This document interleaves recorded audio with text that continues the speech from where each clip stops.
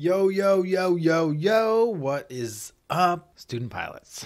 My name is Nick, founder and creator of Part-Time Pilot and the host of the Audio Ground School podcast. I'm in a good mood today. It's almost spring. This is dropping on March 6th. And yeah, so I had something really, really cool happen to me the other day. Shout out to this person if they are listening, but I had someone actually, for the first time, recognize me from my videos on YouTube and social media, and it was kind of a cool moment. They were like, wait, I was just watching your video with this guy, and he was like, hey, dude, like, come over here. It's this guy. We were just watching this video, and so it was really surreal, unique moment. Kind of cool to be recognized. And then another thing that happened is I saw people talking about Part-Time Pilot in a Facebook group for student pilots. And usually when people talk about Part-Time Pilot, it's because I have to initiate the conversation. Like, hey, have you heard of Part-Time Pilot? So people are starting to know about Part-Time Pilot. It's starting to spread out there. We're starting to get recognized. That's what's so cool. We've done all this. We have all this great content and free content and stuff, things to help student pilots out, but no one really knows about us. And there's some things I can do. You know, I can do ads on Facebook and Google and all that stuff, but it really just takes time for word of mouth to spread and people to trust us and stuff like that. So it's starting to happen, and that is really, really cool. So thank you guys if you're a part of that, which you are because you're listening right here. So I really appreciate that. The other thing that I'm really excited about is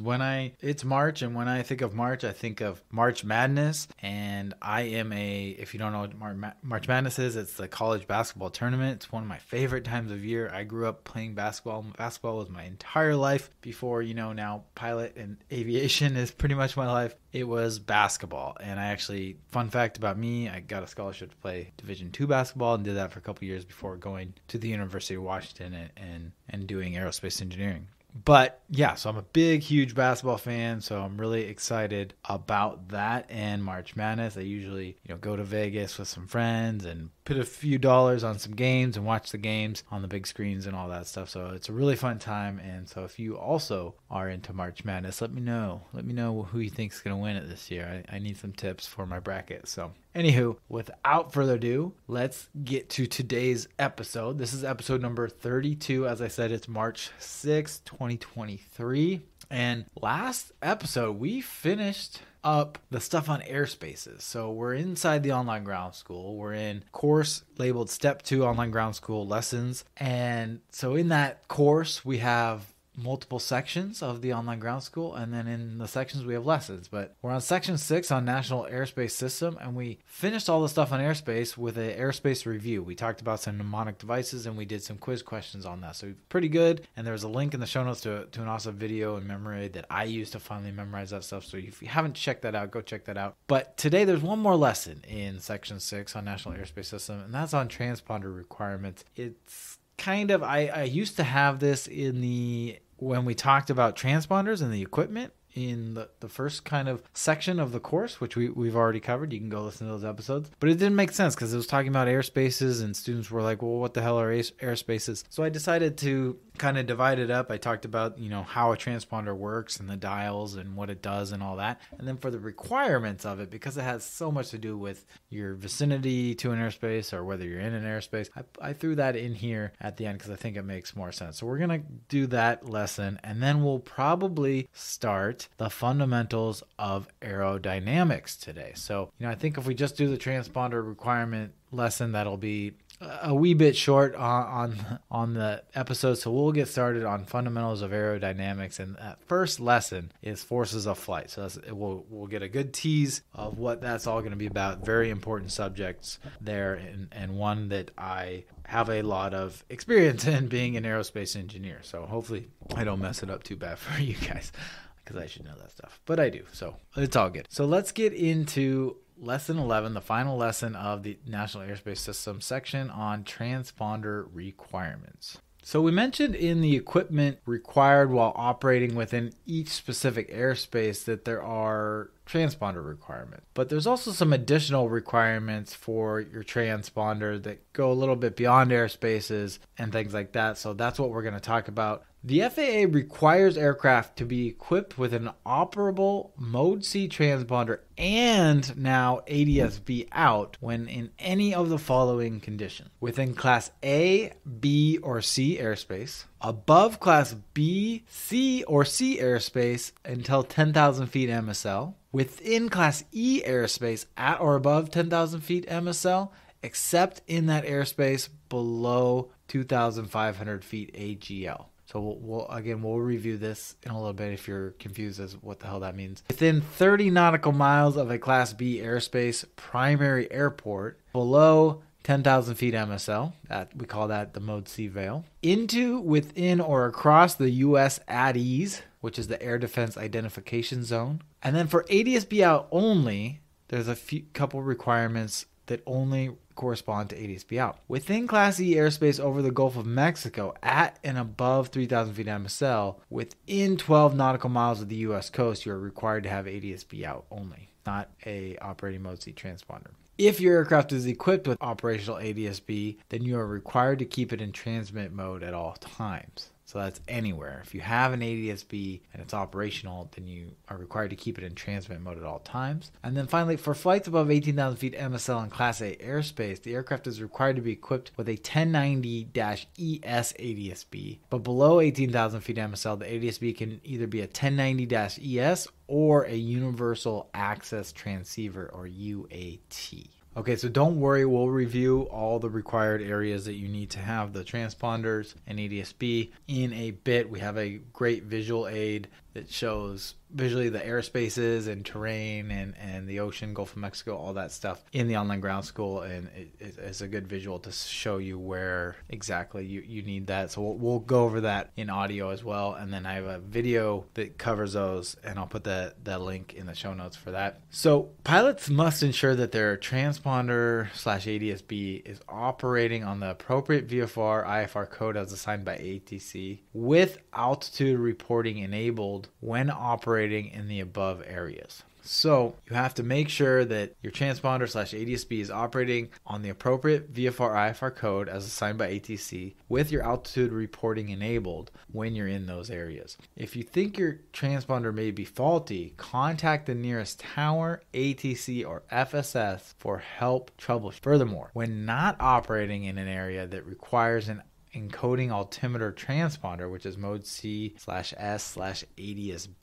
the transponder should be set to Mode A, which is no altitude reporting, unless otherwise advised by ATC. I'm going to repeat that because this is something that could be found on the FAA written. When not operating in an area that requires an encoding altimeter transponder, which is Mode CS or ADS-B, so the areas that we listed, the transponder should be set to Mode A, which is for no altitude reporting, unless otherwise advised by ATC. All right, so the military has multiple kinds of transponders, and the military type that corresponds to civilian Mode A and civilian Mode C is referred to as military Mode 3. You may see FAA questions that refer to Mode 3/A or Mode 3/C. The 3 is referring to military transponders. So for civilians like us, you just know that this means Mode A or Mode C. The ident feature on your transponder should only be engaged if you are instructed by ATC to do so. The same goes for specific squawk code. Code 1200 is a standard VFR transponder code and should be used unless you are in an emergency situation or ATC advises you to squawk a specific 4-digit code. So basically, use the default 1200 unless there's an emergency or unless ATC has told you to squawk a specific code. And if you want to know more about those codes and how that works, we covered that in how the transponder works in the first section of the online ground school in some of the earlier podcast episodes. So go and check that episode out. It'll be labeled as something with a transponder. So go check that out if you want to learn more about those codes and how many codes there are and why it is the way it is. But the ATC is usually going to advise you to squawk a specific code when you contact flight following. When you are leaving airspace, which requires a transponder, and ATC advises that radar service is terminated, that means you can set the code back to the VFR standard code of 1200. So ATC is telling you radar service is terminated. They're no longer tracking you on their radars, so they don't need your specific code to identify you any longer. And you can set that to 1200 now, your code back to 1200 until you contact them again, and then they give you a new code. So that's usually how that works. All right, so the next thing we see here is the diagram that I was talking about that shows all the different areas and things of when you need mode C/ADSB. So we again, so I'm just going to kind of review these and kind of point out audibly on this diagram where they are. But again, if you're following along, that's the best way to sort of view this, and then I'll put the link in the show notes for you guys. So within class A, B, and C airspace, so we have lines of altitude drawn. So we have 18,000 feet MSL, and then we have 10,000 feet MSL drawn on this chart. Then we have obviously the surface, and then we have a dash line for 2,500 feet AGL, and then we have some terrain, and that 2,500 feet AGL is contoured to the terrain to always be above 2,500 feet above the ground level. So it changes, right? And there's a part where that 2,500 feet AGL line actually goes above the 10,000 feet MSL line because we have really high terrain in this example, and that can actually occur, and we'll talk about that in one of the requirements. So you can actually have a situation where you're less than 2,500 feet AGL, but you're greater than 10,000 feet MSL if you're flying over a mountain, for example, right? So, all right, so within class A, B, and C airspace, so class A airspace is above 18,000 feet. So above there, you need the mode C and ADSB. 1090 ES is required. And then we have, 1090 ES, right? We talked about that requirement. That's the ADSB that you need to have when you're above 18,000 feet. So that's not for VFR pilots. So that's for bigger aircraft, jets, and things like that. You have to have a specific ADSB, and it's a 1090-ES. If you're below 18,000 feet, you can have 1090 ES or the UAT. All right, and then we have some airspaces drawn in blue. So we have like a three-dimensional airspace symbol. So we have class C, and then we have a class Bravo, and we can see that it's required. We show that it's required in class C and class B. And then above class B and class C airspace until 10,000 feet MSL. So we have this line which is drawn until 10,000 feet MSL, and that shows you where the transponder is required. So we have the class C, and then we have like a shaded area above it, which shows you where that transponder is required above it up until 10,000 feet. So same thing for class C and class B. But the class B shaded area is wider than the class B airspace itself, because if we go to our requirement within 30 nautical miles of a class B airspace, primary airport, and below 10,000 feet MSL. So you have the primary airport in class B, and then 30 nautical mile radius around that. That is called the mode C veil up until 10,000 feet. So that's like a big sort of cylinder that has a 30 nautical mile radius from the surface to 10,000 feet MSL. And that is all, anytime you're in that, you're going to require the transponder. So that's also going to encompass the last one we said, which was above class B until 10,000. So that this mode C veil that's 30 nautical mile radius up until 10,000 feet, that kind of encompasses everything in class B and above class B to 10,000 feet. So that one can kind of be simplified, right? You just know that, all right, when 30 nautical miles within class B primary airport and up till 10,000 feet, I got to have mode C and ADSB. And then for class C, it's either in it or above it to 10,000 feet. All right. And then we have, let's see here, we have within class E airspace at or above 10,000 feet, except when below 2,500 feet AGL. So we have, again, we have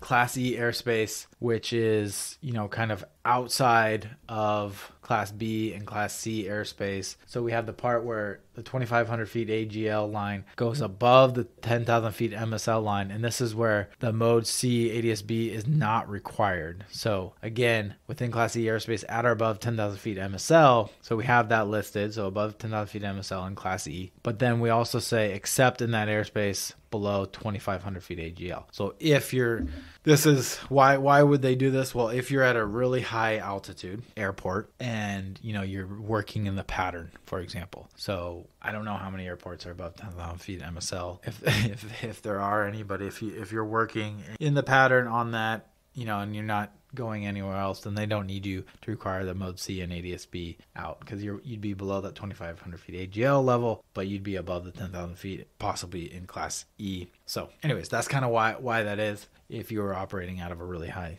airport and doing some pattern work or just flying around. All right. And then we have into, within, or across the U.S. at ease. So we just kind of have a blue line, which is the at ease. And then we show that, it's into, within, or across that. You need those. And then we have the ADS-B out specific requirements within Class E airspace over the Gulf of Mexico at and above 3,000 feet MSL within 12 nautical miles of the U.S. coast. So we have a little line, 12 nautical miles, and we have some water drawn in the Gulf of Mexico, and then 3,000 feet MSL and above. We have listed ADS-B required. All right, so that is pretty much the diagram right there. The last thing of the requirements is for ADS-B that we mentioned earlier. If your aircraft is equipped with operational ADS-B, then you're required to keep it in transmit mode at all times. So that's just one other thing to remember that you might get asked about on the FAA ratings. So go check out that visual aid. It's going to help you guys a lot, and watch that video that I'll put in the show notes. This is another one where you just kind of have to sort of memorize this stuff. I did mention the stuff that the FAA written might ask you about. It's good to know, within Class A, B, C airspace, and then above Class C airspace at 10,000 feet, and then the Mode C veil, 30 nautical mile radius around Class Bravo and up to 10,000 feet, and encompassing everything in that Class Bravo are all required for Mode C ADS-B. So remember that.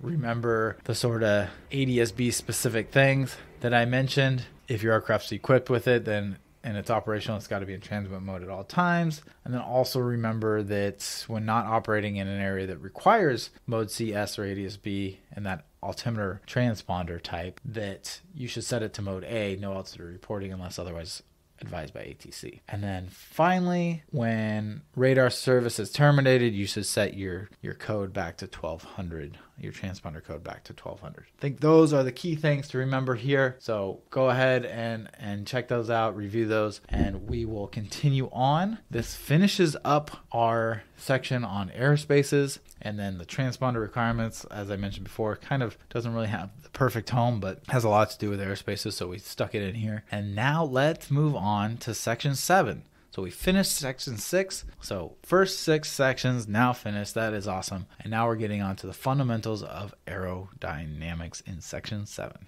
Before we make this complete transition from airspaces and transponders to a total new subject on aerodynamics and forces of flight, I think it's a good place to take a quick break, and we'll get started when we get back.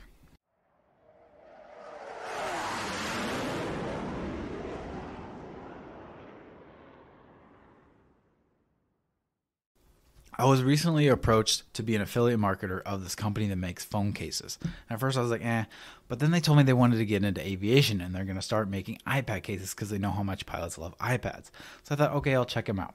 So I took a look, and guys, I was actually blown away. I didn't know there was ingenuity like this for phone cases and phone accessories. So everything is like magnetized. And it's all thin, by the way, because I hate when I have like a bulky case or whatever. So you have this case that's got a magnet in it. So it's a phone case. It's durable. It's sturdy. It's got a magnet in it. And then they sell things like mounts. So a little mount that you can put in your car or your aircraft. And then the magnet just sticks to the magnet on the mount. And then bam, and it holds it there perfectly through turbulence and all this stuff. And then they also have these really thin mag wallets. And I've been looking for a thin wallet forever. And same thing. It can just stick using the magnet to the back of your phone cases. Now it's like a 2-in-1, but you can also separate them if you don't want it so bulky like me. I feel like this was actually made for me, and I didn't know this ingenuity existed in phone cases. So I ordered about 6 or 7 of the things, and I'm excited to see what comes next when they get into aviation and iPads. So with all that said, I made sure, because I'm always about saving you guys money and only recommending good products, you can get 15% off by using coupon code Part-Time Pilot. That's Part-Time Pilot, no spaces, all caps, at scooch.com/parttimepilot. I'll put that link in the show notes. Right now they're doing a buy one, get one. So go and check them out. Get 15% off. I really, really like Scooch, and they have a fun name. So go and check them out and let me know what you think.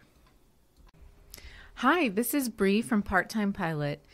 There is no better way to wake up in the morning of a flight than with clear skies and a cup of hot, delicious coffee. And there is no better coffee than coffee straight from Nicaragua. And there is no better coffee for pilots than twin engine coffee. That's why I bought a custom pod for my Keurig and Nespresso machines and a coffee grinder just so that I could grind my own fresh Nicaraguan coffee beans from twin engine coffee. It's so much better than those stupid K-Cups or K-Pods or whatever you call them. But right now you're probably like, why are you telling us about coffee? Well, it's because not only is it aviation-themed coffee straight from Nicaragua, but it's also coming from a great cause. Rather than taking all of the coffee beans out of Nicaragua to package and sell elsewhere, Twin Engine Coffee is headquartered in Nicaragua, where they have created jobs for local community and have a mission to help reduce local poverty. So if you're a pilot and you like coffee, head over to twinenginecoffee.com/PTP or with the link in the show notes to order fresh whole bean Nicaraguan coffee straight to your home today.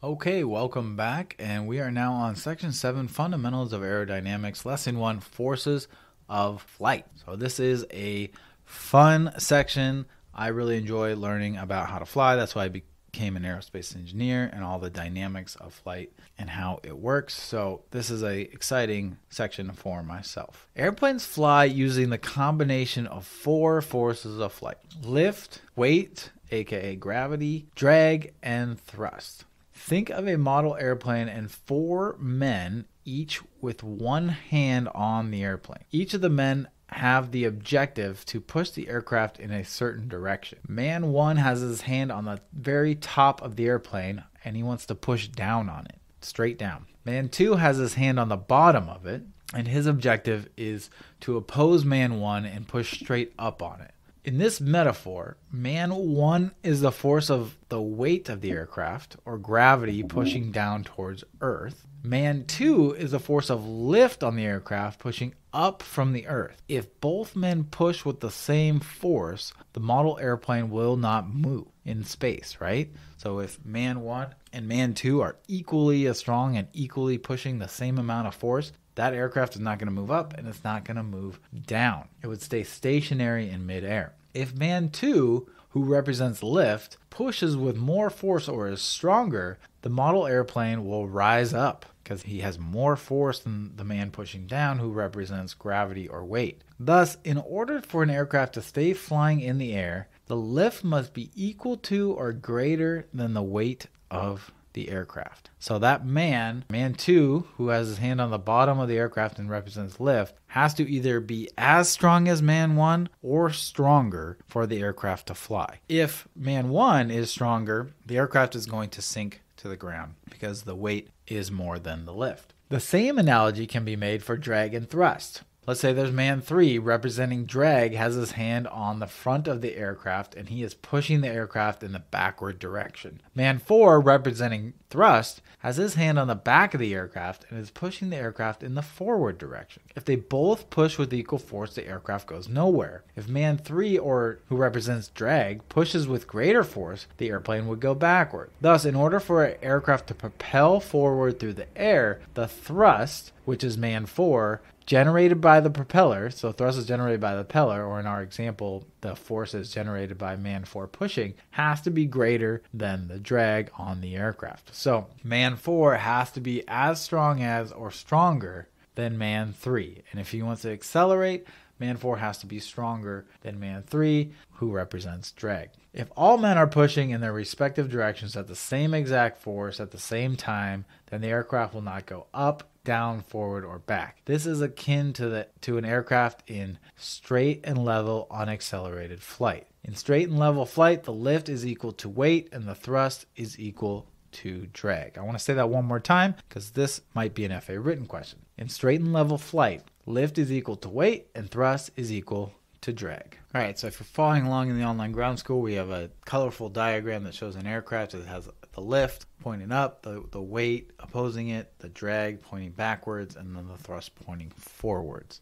Next thing I want to talk about is something called the axis of rotation. The combination of the four forces of flight and their relation to one another dictate how the aircraft moves around its different axes of rotation. When the four forces of flight are in complete equilibrium, the aircraft is in straight, level, and unaccelerated flight and not moving about its axis. However, in order to control an airplane to do what we want to do as pilots, we have to break this equilibrium to our favor.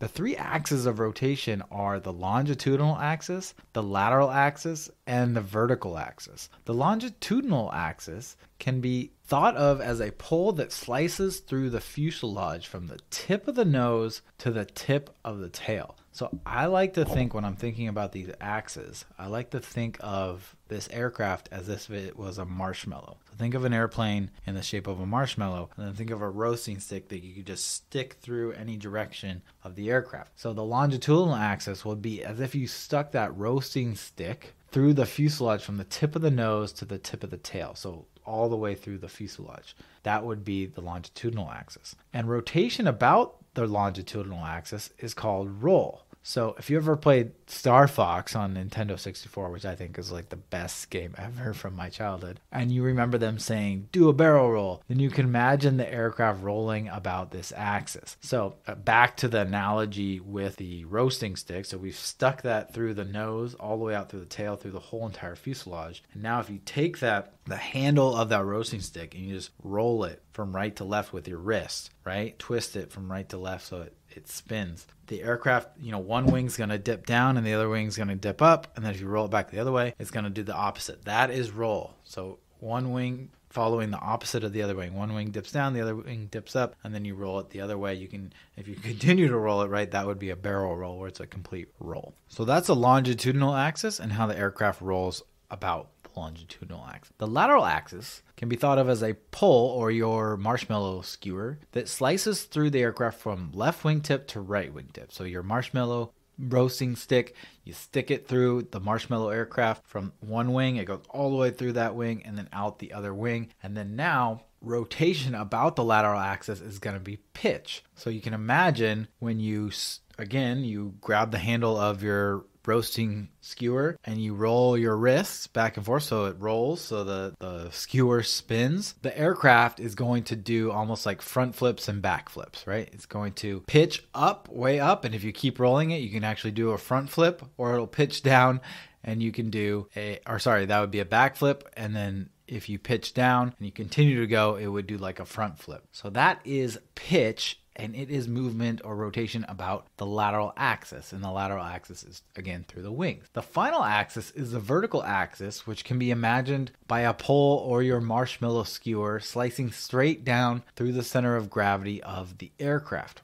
Rotation about the vertical axis is called yaw. So now imagine our marshmallow aircraft, and you set it down on its wheels, and then you take a skewer and you just like stab it straight from the top right in the middle of the fuselage, and you stab it straight through the top down through the bottom of the fuselage, where the landing gear are. And then now when you roll this skewer, the aircraft is going to yaw to the right or yaw to the left. So it's going to be like almost as if the aircraft is spinning like a top, right? Or spinning like, a top or a dreidel or whatever, right? It would just spin along like its center point or that skewer in the middle when you roll that around. That is yaw. Okay, so those are the general axes of rotation. I have a video on this which kind of demonstrates what this looks like, and I'll put that in the show notes. So please go and check that out. It is called The Four Forces of Flight and How They Work. Now, the next thing I want to talk about is I want to get a little bit more detail into roll, pitch, and yaw, because those are the very, important movements of an aircraft that combined dictate all movements of aircraft. So let's talk about those in more detail. So first, let's talk about roll. How does an aircraft roll about the longitudinal axis? Well, an aircraft rolls about the longitudinal axis when the pilot uses the ailerons found on the trailing edge of the wings. The ailerons work directly opposite of one another, such that when the left aileron is deflected up, the right aileron will be deflected down and vice versa. Now, if you're wondering like what is an aileron, it's the control surfaces at the trailing edge of the wing. So at the end of the wing, if you're looking at the cross section of the wing, it's the back of the wing, and it's basically is if you take the back part of the wing, the back part of the airfoil, and you put it on a hinge so that it could tilt down or up. So the back part of the wing on the cross section can tilt down or up, and we did a whole thing on ailerons and control surfaces in our first few episodes, so go back and check out that episode. I'm not sure which episode it is, but go and check that out on primary control surfaces if you want to get an idea of what an aileron is. So when a pilot uses the aileron, turns the yoke to the left or right, one aileron goes up and at the same time the other one goes down. They're always opposed of each other. So, and then when you turn the yoke the other way, one of them again goes from down to up, and then the other one will go from up to down. When an aileron is deflected down, it increases the camber of the wing, which has the effect of an increased angle of attack. So camber is sort of a fancy word for like the mean shape or the average sort of shape line of the wing relative to, and when that changes to the relative wind, it increases the lift. So it increases the angle of attack, and the angle of attack, which we'll get into when we get into our lesson on lift, an increased angle of attack increases lift. So when our aileron deflects down, it increases our camber, which is sort of like the curvature shape of our wing or airfoil. And when that increases, it increases our nominal angle of attack with the relative wind. And that angle, when it increases lift. So, and again, we'll explain how this works in the next section on lift. So all you need to remember right now is that when the aileron deflects down, there is more lift. On the other hand, when the aileron deflects up, the lift goes up. So when a pilot turns the yoke to the left to enter a left banking turn, what really is happening is that the right wing's ailerons are deflecting down and the left wing's ailerons are deflecting up. Since the right wing's ailerons are deflected down, the right wing receives more lift, and this raises the right wing. Since the left wing's ailerons are deflected up, the left wing receives less lift. So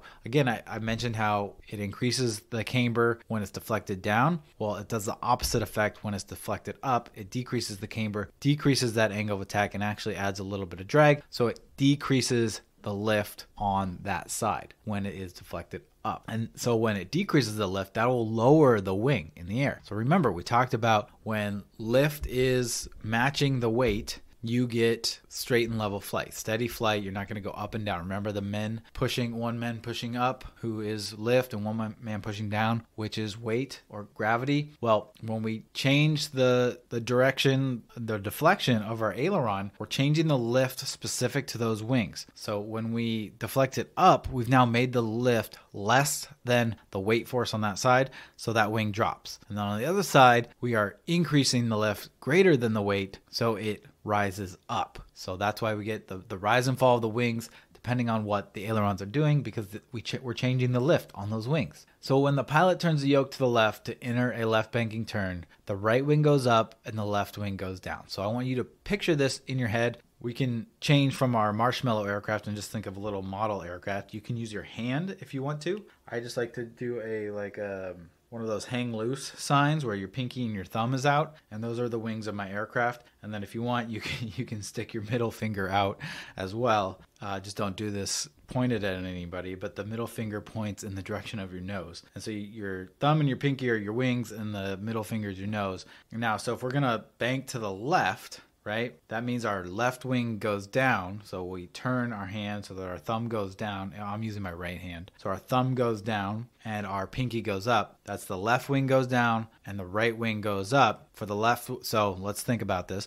For the left wing to go down, that means it has less lift. So that means the aileron on that left wing must have went up, because when the aileron goes up, that decreases lift. And then on the right wing, that went up, so it got more lift. So that must mean the aileron deflected down and it created more lift on that because it increased the angle of attack. And again, we'll get into the details of the angle of attack and the lift equation and all that good stuff. And now if you're doing this with your hand, again, you got your thumb out, your pinky out, and your middle finger out in your aircraft, right? And you're twisting back and forth, making both wings or pinky and thumb rise and fall. This is roll. We are rolling about the longitudinal axis. That longitudinal axis would be through your middle finger down your forearm, right? And you're just twisting it around that axis. That is roll. And we have a visual of this in a video that, I'll put in the show notes. So this lesson has a couple videos, but we also have some images of a roll left and a roll right here in the lesson in the online ground school. And then we show what the ailerons are doing in these rolls. So the roll to the right and the roll to the left. So go and check that out if you're following along in the online ground school. Okay, next up we have pitch. How does a pilot make an aircraft pitch? Remember, pitch is the rotation about the lateral axis that splits the aircraft from wingtip to wingtip. So that was our skewer through the wings. And when we roll that skewer,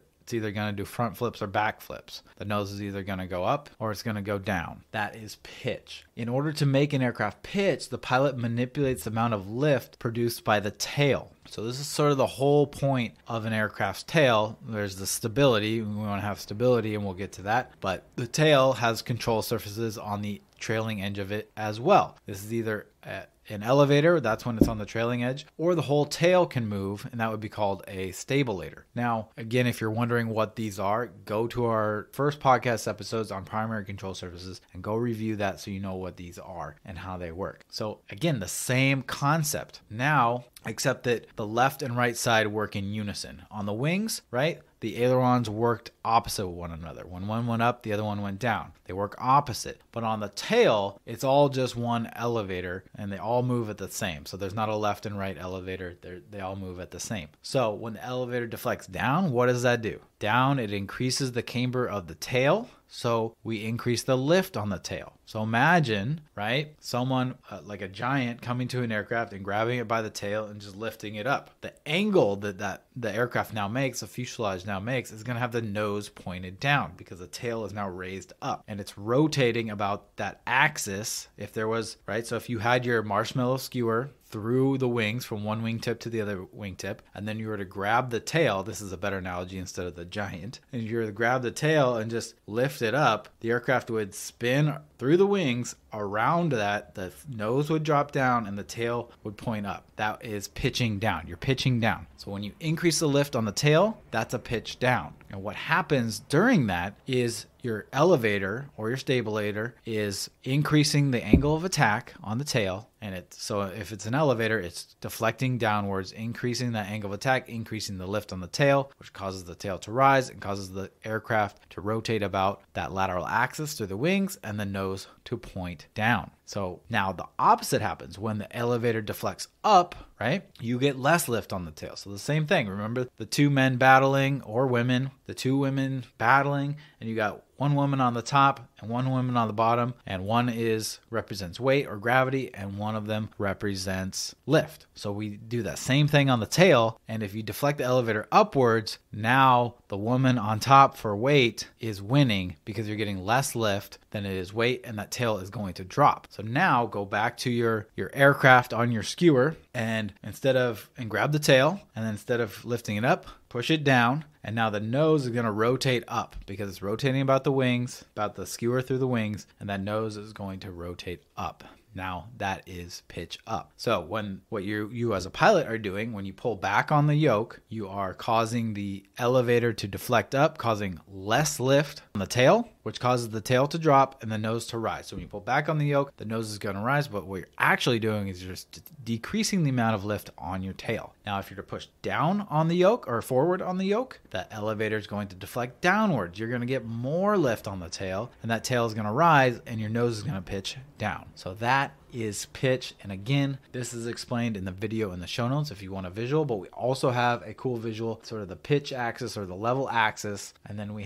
show what the elevator or the stabilator is doing. And then we show how the aircraft rotates in there. And we have some notes too that will be helpful in the online ground school. So go and check that out. All right, and the last rotation I want to talk about is yaw. How does an aircraft yaw? You guessed it. There is a control surface for that too. This is called the rudder, and it's located on the trailing edge of the vertical stabilizer on the tail. The rudder works just like the rudder on a boat. When the rudder is deflected in one direction, it causes the tail of the aircraft or boat to be pushed in the opposite direction. This causes a rotation about the vertical axis located at the center of gravity such that the nose is turned in the same direction as the rudder deflection. An example for pilots is if the pilot were to press the right rudder pedal. In this case, the right rudder pedal causes the rudder to deflect to the right. Air hits the rudder on the right side of the vertical stabilizer and pushes the tail to the left. Remember, Newton says that every action has, Isaac Newton, I'm talking about,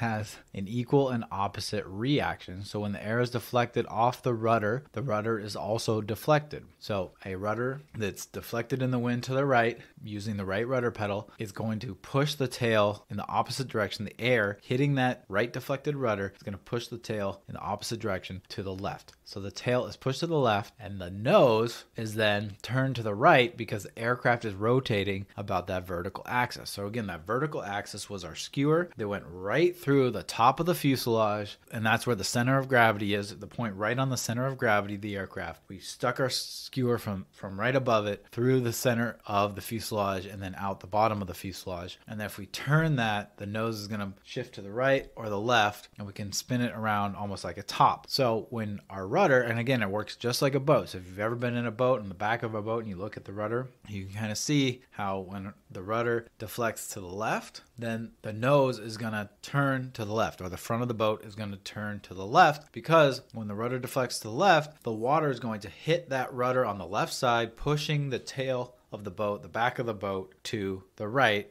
And I know I should be using like starboard and stern and all that, all those nautical terms, but I don't know them. So again, the rudder to the left, water's going to hit it on that left side, causing the tail to be pushed to the right, and the nose will then follow to the left because it's rotating about that vertical axis. So if you have a marshmallow and you have like a skewer stick and you're struggling with kind of trying to conceptualize this, I told you the finger trick. It's easy to do yaw, right? So we have our middle finger out, we have our pinky out, and we have our thumb out. Yaw is kind of hard to explain, but we're just kind of like deflecting our wrist to left and right. Kind of hurts, honestly. And then we talked about roll, how that's around the forearm and we roll back and forth. And then pitch would just be, we deflect our wrist up and down. Anyways, what I was saying is if you have one of those big marshmallows, kind of make little bites in it so that you can at least like make it look like almost just like a plus sign or a cross. Now the crossing bar part will be the wings, and then the shorter end, pick a side that's the nose, and you can make a long one longer than the other. Pick one that's the nose and pick one that's the tail, and stick a skewer through it, and and re-listen to this and do it as I'm talking about it. And that's exactly what the aircraft is doing when it's pitch, rolling, and yawing. So it's a cool exercise to do. It's fun, and you get to eat a marshmallow. So go check that out, or you can join the online ground school.